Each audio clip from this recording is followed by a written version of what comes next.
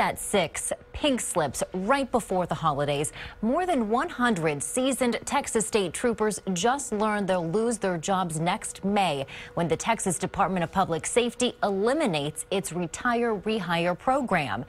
And they just got news before the newest class of troopers gets ready to hit the road. KXAN's Steffi Lee was at today's graduation. A moment to capture.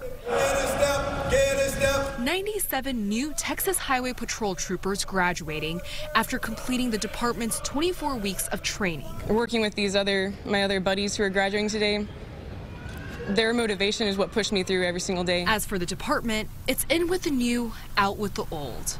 We've confirmed DPS Director Stephen McCraw told employees this week the department plans to get rid of its retire rehire program. More than 100 troopers currently working under this program will be dismissed next May. Director McCraw said the Public Safety Commission approved this and cites budget cuts from this year's legislative session as the reason.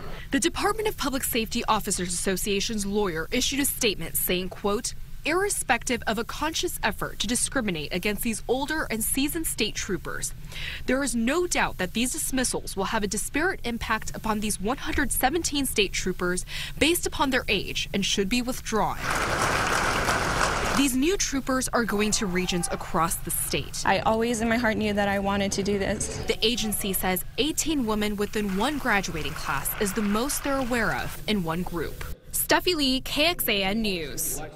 Director McGraw said in his letter, this was a very tough decision, but necessary. We want to break down the numbers for you so that you can understand how DPS arrived at this decision. The last Texas legislature asked state agencies to cut their budgets by 4%. DPS determined they needed to cut 320 full-time employees, which includes 177 commissioned officers. They'll be able to achieve some of that with people who resigned or retired. But they identified the retire rehire program as one chunk they could eliminate altogether and take care of 117 of those positions. All of those rehired retirees were drawing a retirement annuity in addition to their monthly salary. DPS says they'll help the retirees transition out over the next 5 months.